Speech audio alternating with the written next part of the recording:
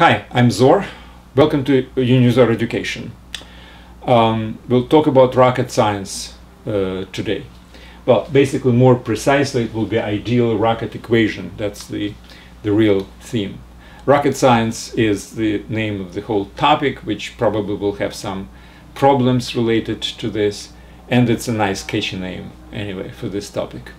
So this lecture is part of the course called Physics4Teens, presented on Unizor.com. If you found this lecture on YouTube, where all my lectures actually are stored, I do suggest you still to go through the Unizor.com website, because it contains basically the course, which means logically dependent on each other topics presented not only in the video format but also in a textual format as well, like a textbook.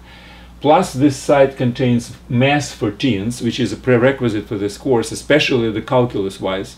Calculus is definitely needed for any kind of a physics which I'm talking about, so you have to be proficient in calculus. And the site is completely free, by the way, does not contain any advertisement, so I do recommend you to basically take the course. And this particular Physics4Teens course is being created as we speak, so right now I am ending the dynamics portion of the mechanics. And then whatever other aspects of the course will be, I will continue basically recording the lectures and providing all the textual material. All right. Back to rocket science. Now, we are talking about very ideal situation. You see, ideal rocket equation, which means the rocket is considered to be flying completely freely in the space, and there is only stars. There are only stars to provide us with inertial reference frame, which we will use to check the speed of the rocket. Now, so we are assuming ideal situation. There are no gravitational fields, completely empty space. The rocket is moving, and what's most important with the rocket movement versus movements of other objects which we were considering before, the rocket moves or propels forward, accelerates, because it actually takes the piece of its own mass, the propellant, and throws it. If it throws in this direction, it goes to this direction. So basically that's what's happening. And if it's constantly throwing propellant towards this direction, it will increase the speed in this if it's moving.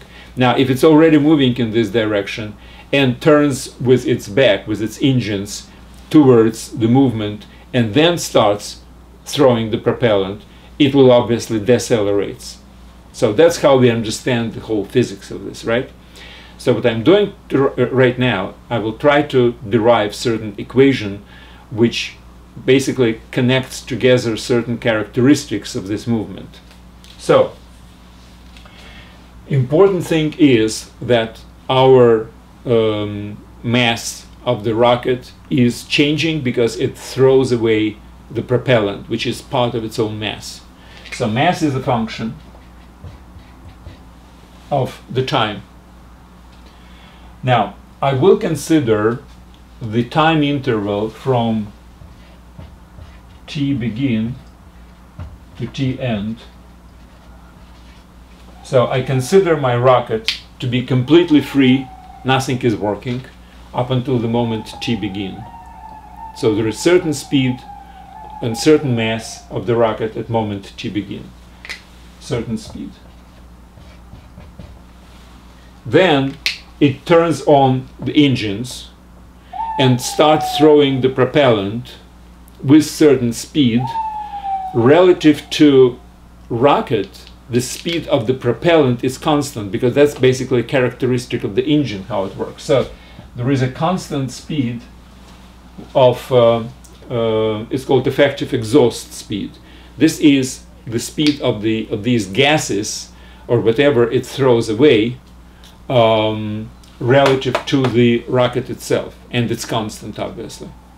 It's not constant relative to inertial frame, obviously, because the rocket itself is moving, right? So the speed of these gases which we are throwing away is actually vt plus ve. So this is the speed in the inertial reference frame, relative to which we will put all our equations.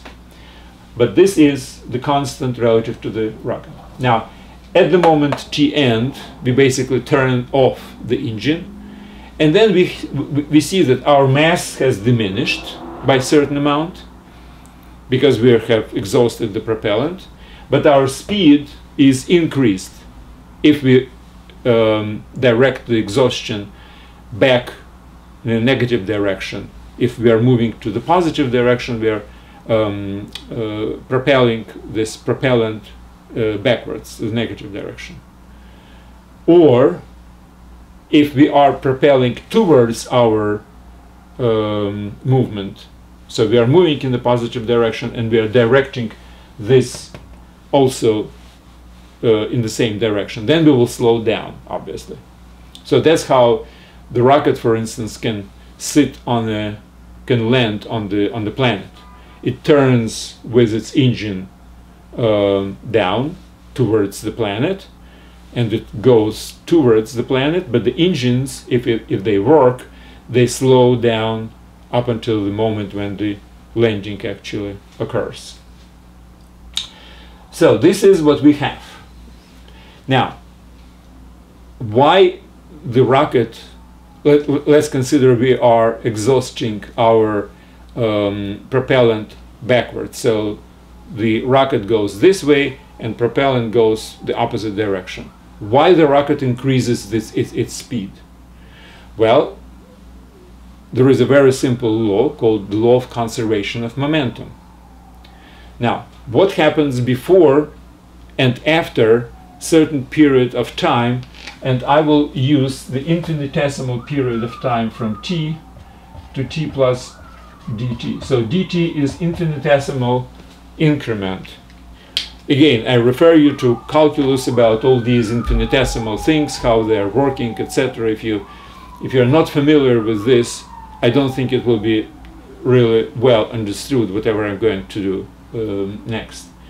So this is a differential of time, which is infinitesimal increment of the time. And I would like to know what happens during this infinitesimal period of time if my engines are working. So before this period of time, at moment t, I have certain momentum of the entire system, and the entire system contains the rocket and certain amount of propellant in it. That was before. What happened after? At the moment t plus dt, well, my entire rocket is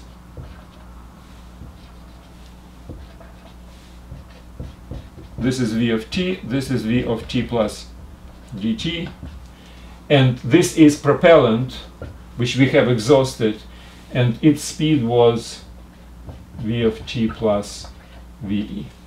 So that's what happens before and after. Now, from the law of conservation of momentum, this momentum should be equal to sum of these two momentums, and that's where we get the increase of this. Because we are moving this in this direction, momentum is the vector, basically, right? So if this vector is going to this direction, now this vector should be greater than this one by absolute value to sum be equal to this one, right? It's kind of obvious, right? So sum of these is equal to this. Similarly, if I have 10 here, and I have minus 2 here, that's supposed to be 12, right? So the sum of these should be equal to this. So this is how we increase the speed. And this is minus because it's this direction, right? Okay. This is a nice picture, and we will basically use this picture to construct our law of conservation of momentum as an equation. Now, before, my total mass, this is the moment t. My total mass was this, and our speed was this. So this is momentum of the entire system at moment t. Now, we exhausted certain amount of fuel. What happens afterward? Well, obviously we will have m of t plus dt. That's the new mass, right? Mass at the moment t plus dt. Times v of t plus dt. That's the speed of this thing. So new mass, which is actually smaller than this one, right? And new speed, which is supposed to be bigger, right? So plus this thing. Now what is the mass of this? What we have lost? Well, we have lost m of t minus m of t plus dt. That's what we have lost. This is what was before the mass. This is what was after. So the difference between them, this is bigger than this one. So this difference is exactly the mass of the exhausted propellant. And the speed, we know the speed. V of t plus VE. And this is supposed to be equal. So this is my equation. Basically, that's it. The whole work is done, and whatever remains is just pure technicality. Now, let's just think about it. What is m of t plus dt? This is the differential of the function. It's equal to m of t plus differential of the m of t. Again, back to calculus. Why? Because differential of the function is defined as the value of the function at moment t plus dt minus the value of the function at moment t. That's what differential of the function at moment t is. So, similarly, v of t plus dt is equal to v of t plus differential of function v of t. We got that. And what is this? Well, this is minus dm of t, right? M of t plus dt minus m of t is dt. Here we have it in reverse, because this is something which was before, and this is after exhaust, so that's smaller, and the difference is really the mass. Now, why minus here? Well, because differential is negative, so to make it positive, I have to make it with a minus sign, obviously, right? But whatever the logic is, the definition of this is exactly minus dmt. It follows from here, and this is the definition of differential. So there is nothing, you know, very arbitrary here. This is just from the definition of the differential of the function. So let's use this and see what we have. So m of t times v of t is equal to, now this is this, m of t plus dt plus differential of m of t times v of t plus differential v of t.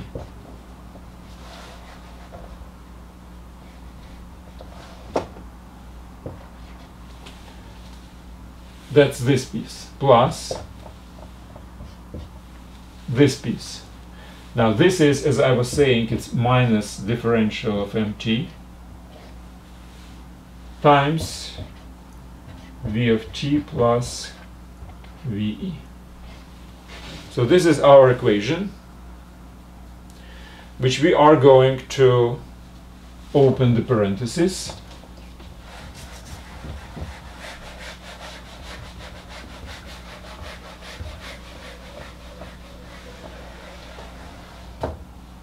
So m of t times v of t is equal to m of t times v of t plus m of t times differential of v of t plus v of t times differential m of t, that this, and two differentials, m of t, v of t. Now minus v of t times this, and minus ve times differential of m of t.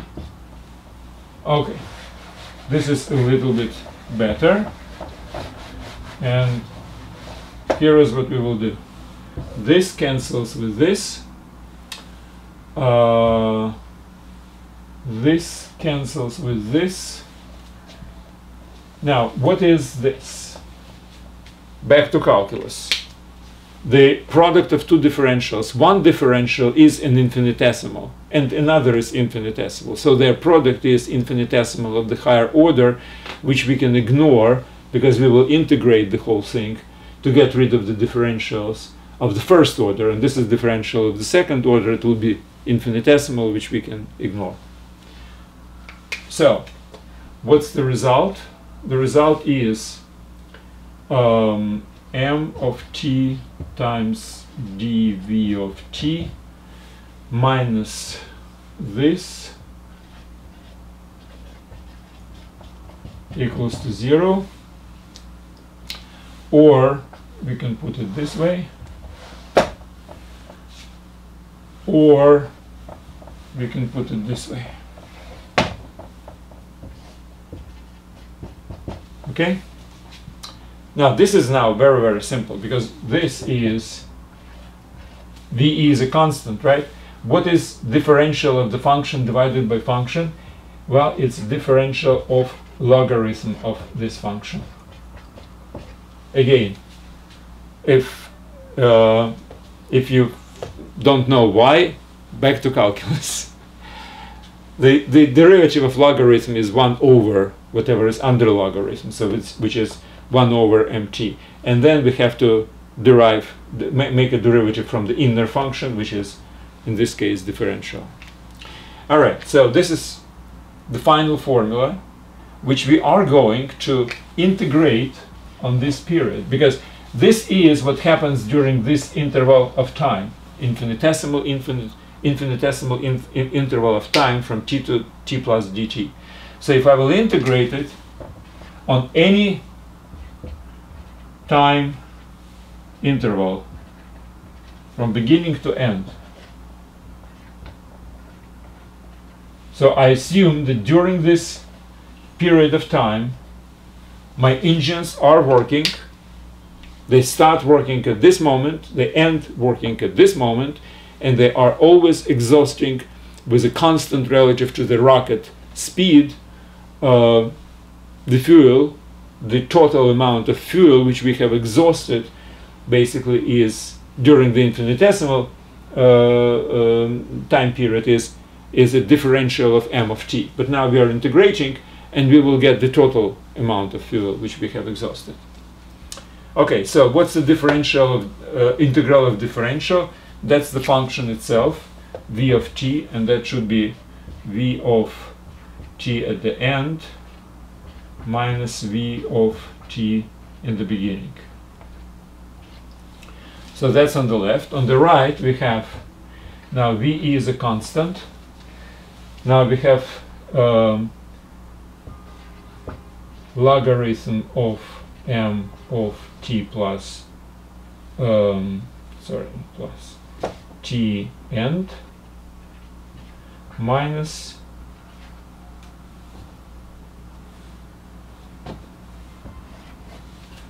logarithm of m t beginning.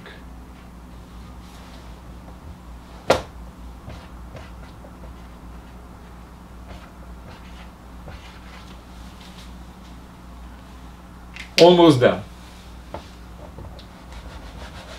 These are all simplifications. Technical part only. Right now the logic was finished a long time ago when I derived the first equation. from the law of conservation of momentum. This is just technicality. So what is this? This is increment of the speed. We have gained the new speed, and I will put it delta v, during this period from beginning to end. Now what is this? VE. Now the difference of logarithm is logarithm of the ratio. Remember this? So it's logarithm of m of t end divided by m of t beginning. But I don't like it a little bit. I'm telling you why. So you see, mass at the end is smaller than mass at the beginning, right? Because we are exhausting certain propellant. So this ratio is less than 1, which means logarithm of this ratio is negative. I kind of like it to be positive, so I will change the order. It would be mass in the beginning divided by mass at the end, but I will put minus in front. I like it better. Mass in the beginning, which is bigger, and that's why my logarithm is positive. And this is the final formula.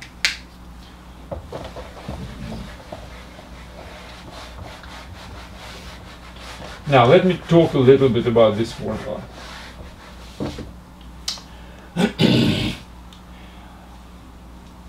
This minus is actually very important. Why we came up with a minus?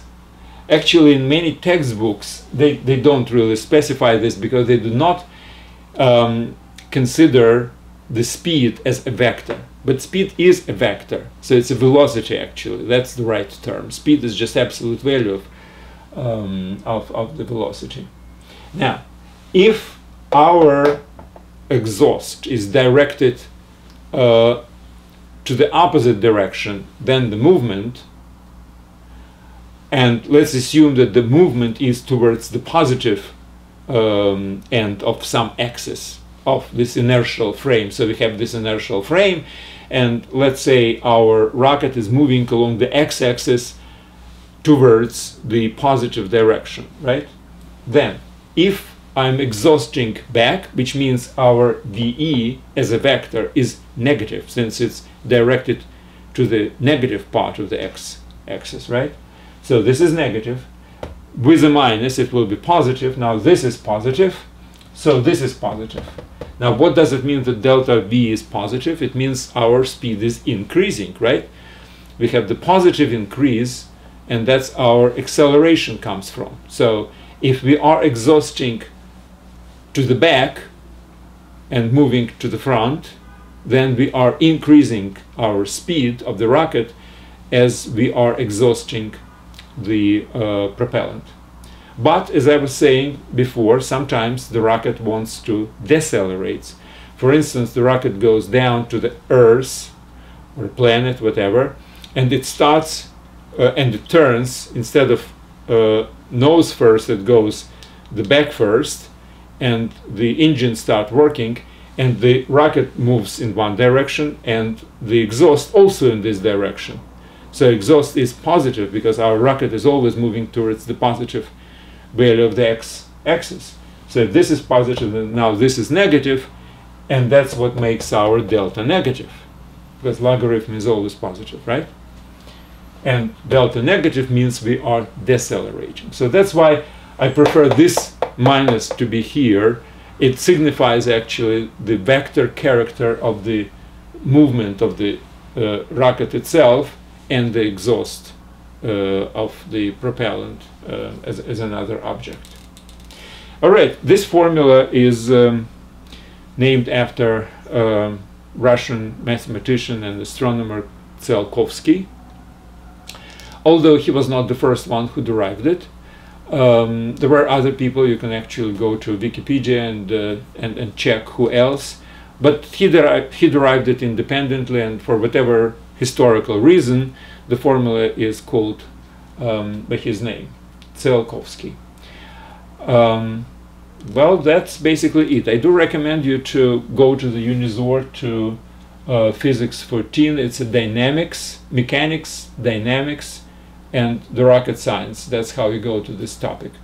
Examine the text for this lecture. I think it's very important. If you will read it again, it's like a textbook, but now you're prepared for whatever you will be reading. And I think it's a very useful reading, because maybe I did not explain in all the details certain aspects, and you will see it in front of you.